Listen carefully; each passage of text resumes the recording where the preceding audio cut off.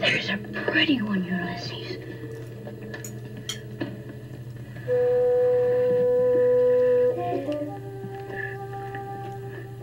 There it is. Hello, BookTube. I'm Sean the Book Maniac. Welcome back to my channel.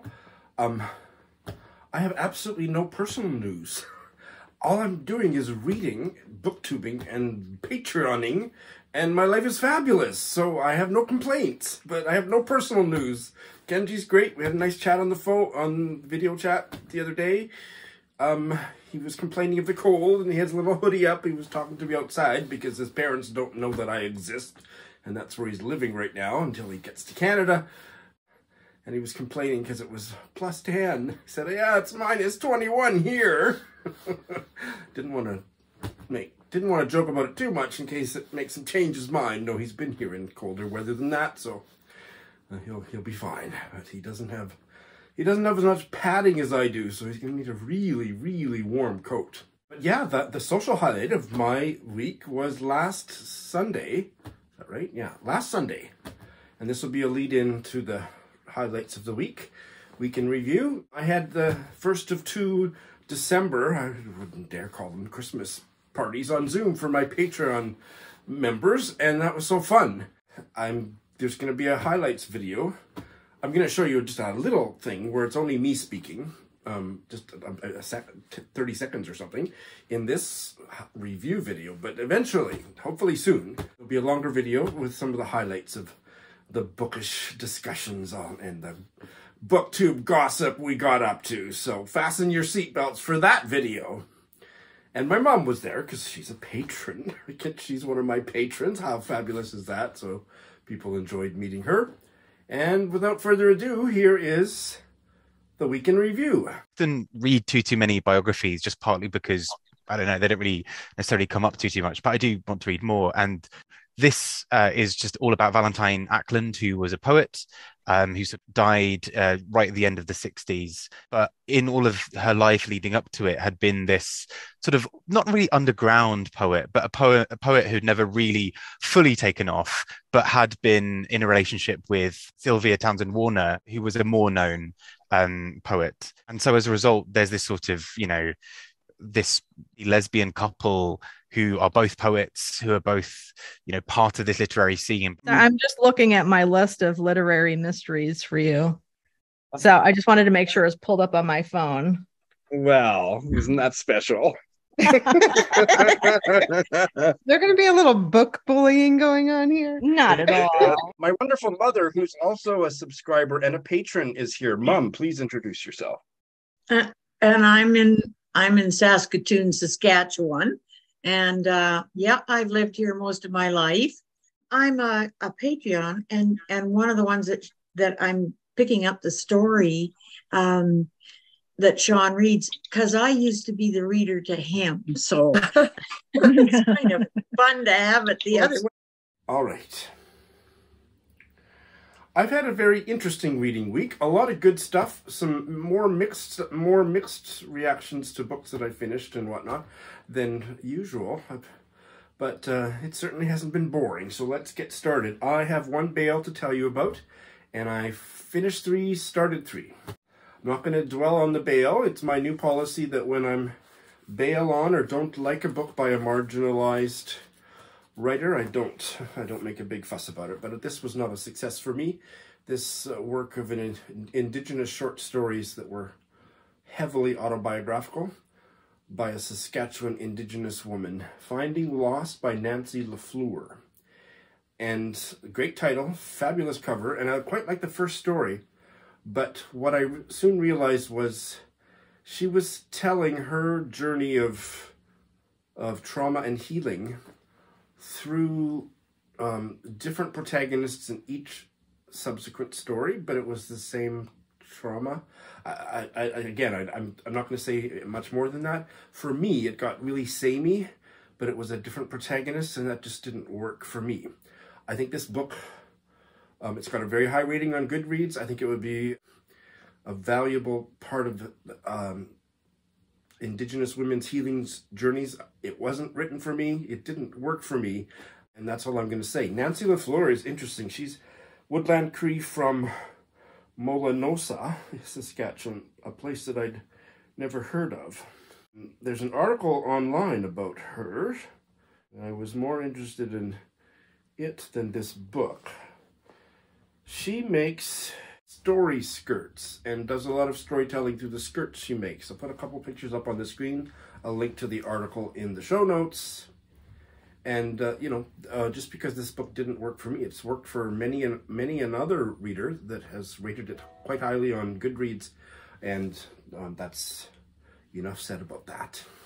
If I do my 3 books that I finished in chronological order of finishing, it would also be in terms of ranking from favorite to least favorite. So let's go with that. The best read of the week, if not the month, a really fantastic book that I've talked about quite a bit already on my channel. Margaret Macpherson's memoir, Tracking the Caribou Queen, Memoir of a Settler Girlhood.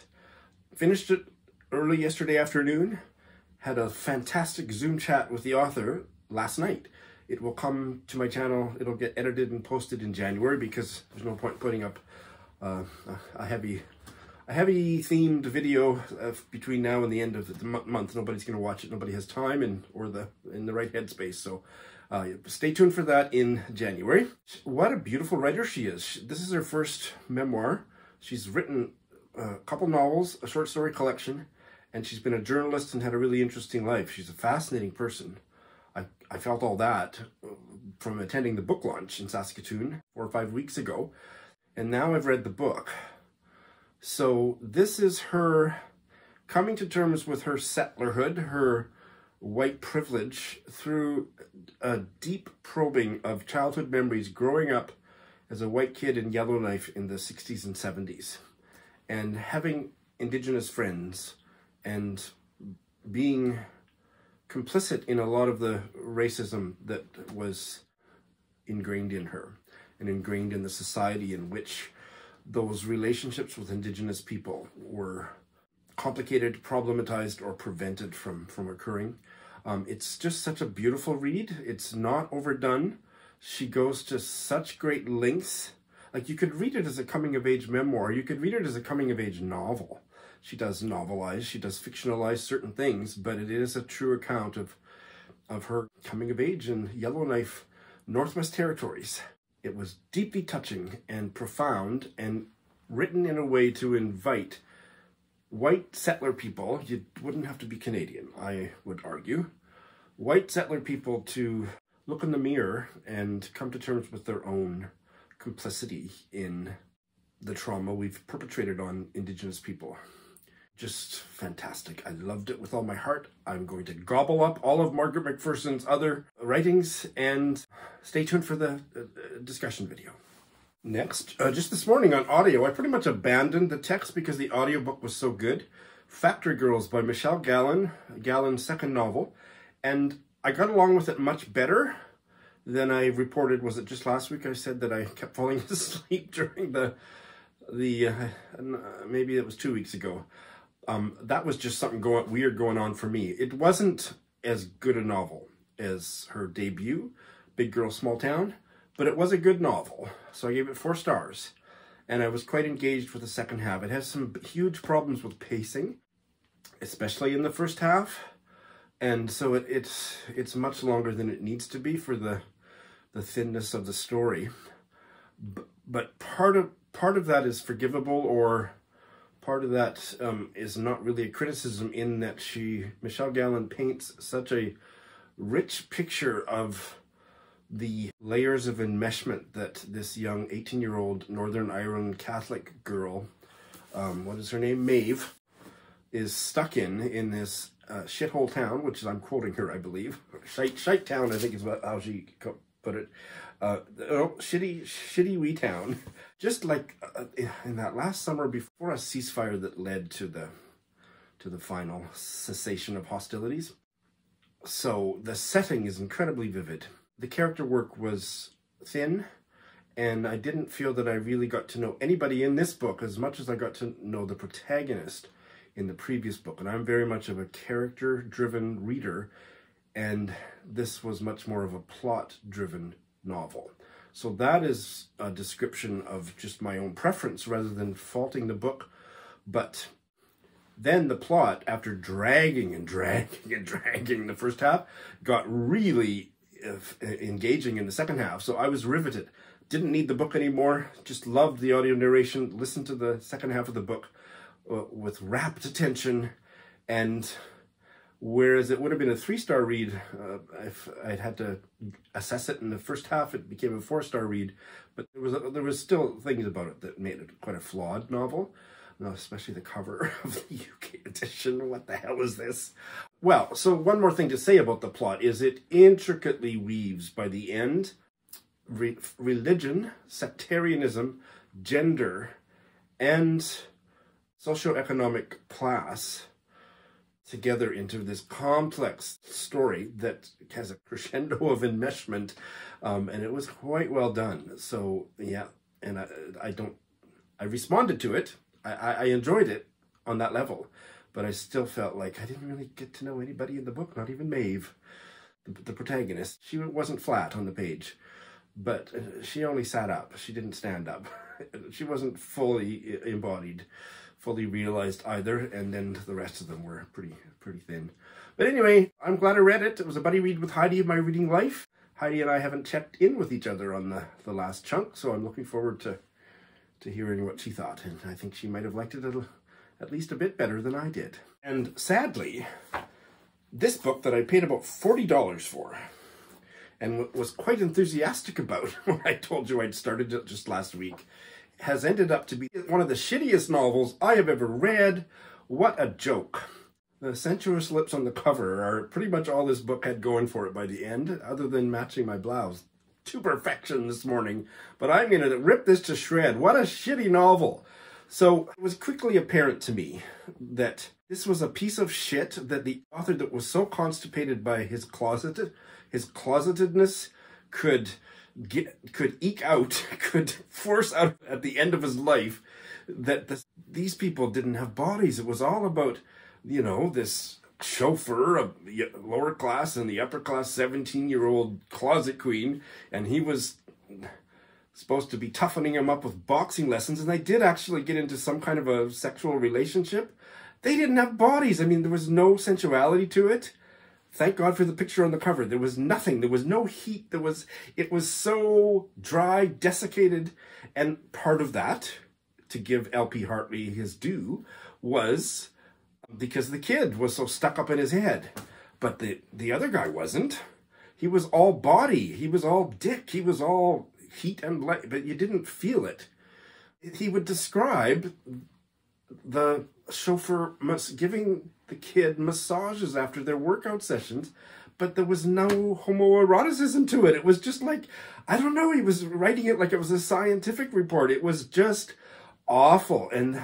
But it still held my interest as kind of a literary artifact of the closet and the restraint that closet put on this otherwise very gifted writer, based on the one novel of his I've read, the one novel that a lot of us have read, The Go-Between, that was about, sexuality and the awakening from childhood to realize how horny and screwed up adults are.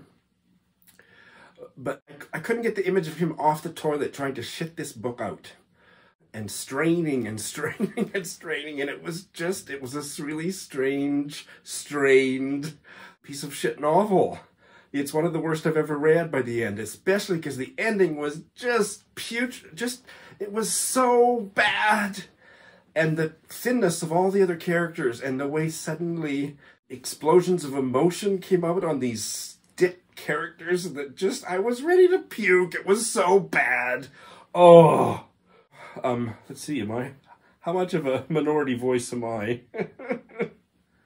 I don't think the rating is that great on it, but I gave it 1 star. Yeah, it is a 3.5 rating, which I think is very generous. It must be a rating of the cover. It's not going to stop me from reading his backlist, and I would actually love to reread The Go-Between as early as next year, but unless you're interested in reading it for its historical value as a writer of a certain age. But I mean, compare it to Maurice, which I haven't read for years, but based on the testimony of people like Greg of Supposedly Fun, does really stand up as a sensual, really embodied narrative of queer longing. This just stunk. There's an essay at the beginning, which I was looking forward to reading, by the queer scholar Gregory Woods, but I'm not going to waste my time reading it. I remember flipping through it and seeing, I read half a sentence. Oh, the last paragraph that I read, despite its shortcomings, the harvest room can be seen as blah, blah, blah. Well, the shortcomings, there's no despite. Just, what a waste of time. So that's what I finished. And hate reading is fun. So some of you have probably noticed I don't rant and rave about books I don't like as much as I used to. And I have maybe grown up a bit. I hesitate to put it that way. And if I have grown up, part of that has been through realizing that living authors will find my review. So many of them have eventually seen and commented on or whatever, or I've found out because they subtweeted me when I've done takedown reviews. And I'm not doing this to hurt writers' feelings. I also believe that I get to talk about my reactions. But when it's a living writer who is not famous, who is not, a best-selling, very, very well-regarded writer, I do not do those takedown reviews. So, hey, well, I didn't quite finish the thought. So, I will do takedown reviews if I feel they are warranted of famous, prize-winning, highly regarded living authors, or authors who are dead. So it was quite delicious to tell you how deeply and how much I hated this shitty novel by a dead writer. I will not hold back when it's somebody who's, at the upper echelons of regard or wealth or fame. They're fair game, but not beyond that. I pull my punches. So that I feel good. Got that out of my system. I feel really good. All right, I have started 3. I have started 5 Days Untold, the Yemeni novel by Badr Ahmad, translated by Christian James. I haven't gotten very far into it, but it is gripping. It's very propulsive, and it's set in the Yemeni civil war with a really layered look at one particular family in a small village, and then just getting to the part where, despite the son having some kind of an exemption from having to fight, he's been drafted. And I think it's because the war is going so badly that they're just pulling anybody they can into service. But basically spent the first 30 or 40 pages creating a tapestry, a really deep look at his family going back at least 3 generations. And it's just really well done. So Dar Arab Press is really one that you should be checking out. If this continues to go as well, and much as I loved Without by Yunus Al-Kazami, that would be 2 for 2, so I really hope that it continues to go well. This is the one that I've seen that it's the only one I've actually seen that some people, some of my Twitter bookish buddies like Ronan Hession have read and spoken highly of. I haven't heard much about any of the other novels, and I've got 2 others on the shelf, but this one, I certainly see what all the fuss is about.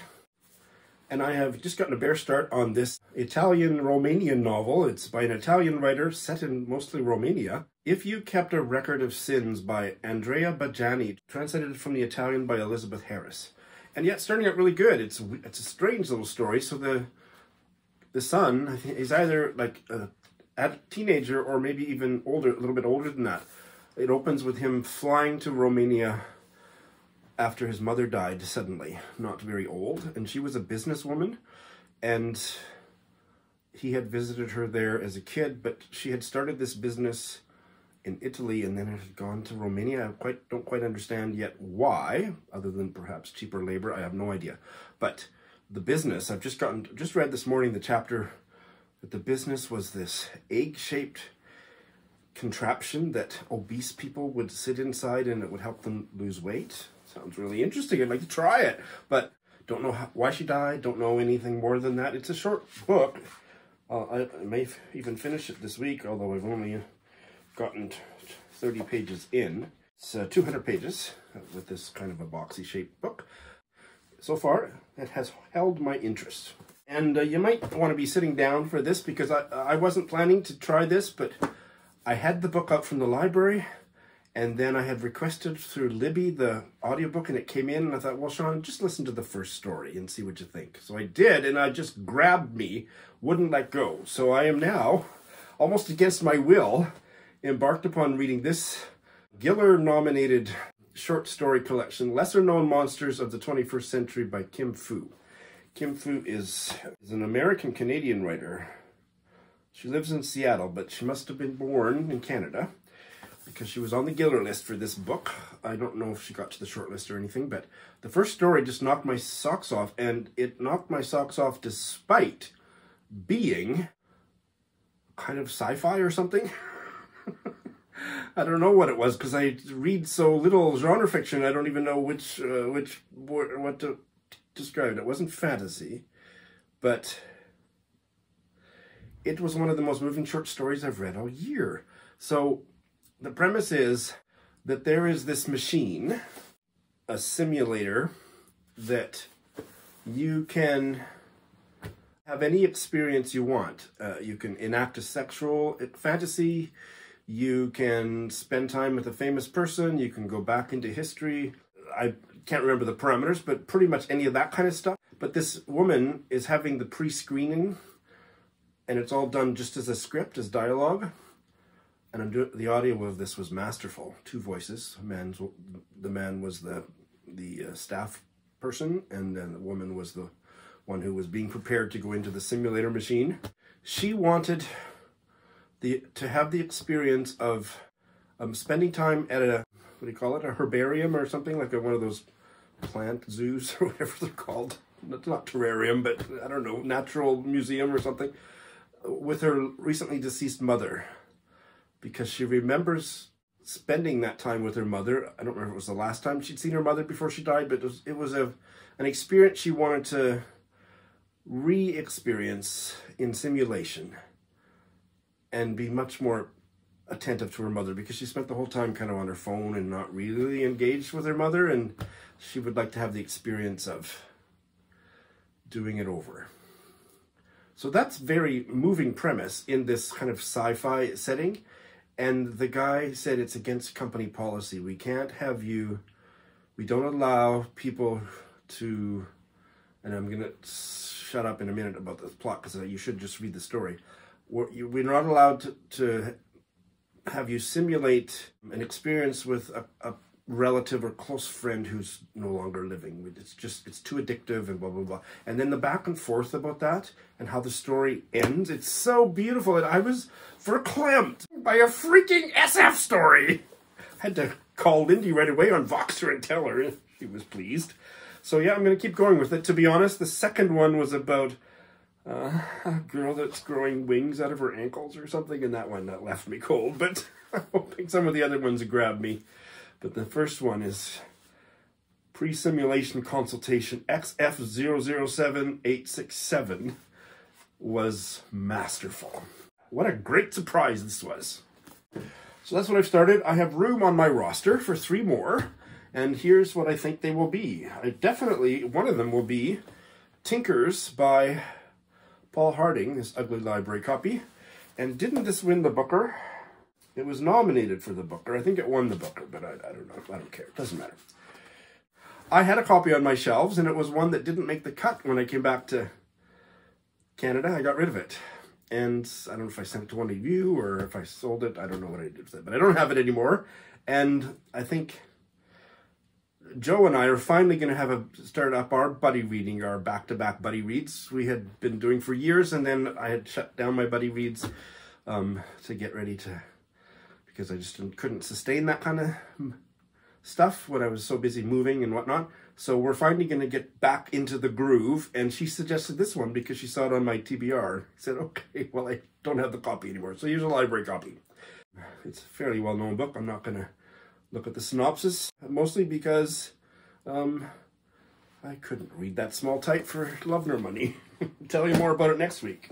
And as if I don't have enough of books of my own to read, but I found this browsing at the branch library down the street, and this is a book that I don't remember hearing anything about, but presumably I did, because it was on the Giller long list and published in 2022. So Lindy must have talked about it with me. And so it's obviously from Canada. It's called Lucien and Olivia by Andrea Narbonne. And I believe it was written in English. Yes, and published by Black Moss Press in 2022. So here's another one for in December. It's short, and I'm curious about it. Comic statement on the beautiful waywardness of life. It sounds maybe more political than I might like. It's set in the 80s. Lucien is a marine engineer on a Canadian tanker. He meets Olivia, a brilliant philosophy student. The story goes from there. And this is one I did have on my in December TBR from Seagull Books. Book number 5 by Monika Kompaníková, translated by Janet Livingston. And Kompaníková is a Slovak writer. The protagonist, emotionally neglected by her immature, promiscuous mother and made to care for her cantankerous, dying grandmother. Well, that sounds like a Sean book. And it's not very long either. That's my weekly report. How did I do? Thanks for watching.